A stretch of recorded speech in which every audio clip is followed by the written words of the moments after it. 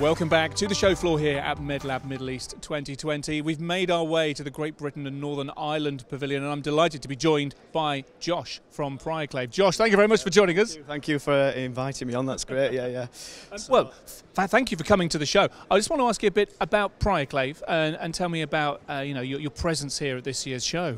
Yeah, so we're Priorclave. We produce steam sterilisers, and we're the crux of Great British engineering and manufacturing from the UK. Yeah, so we like to show off our build quality of the machines and basically sell it to the audience. That's what we're here to do.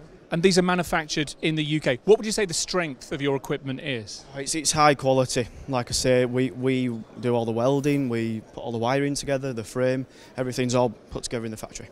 Yeah.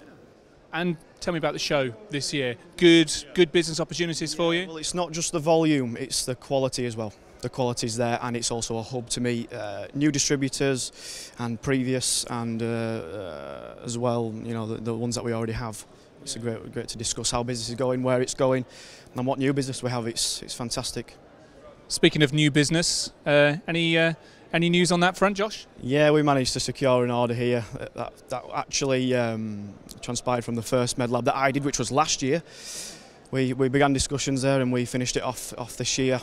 Before we go, Josh, just tell me, what's the thing that you enjoy most about coming to events like this? I know you travel all over the world, but where does Medlab Middle East fit into those other events, and what do you get out of that? It's got to be at the top. For me, this show's got to be at the top. I mean, it's not just the location, but the people that you meet, and it's not just Middle East.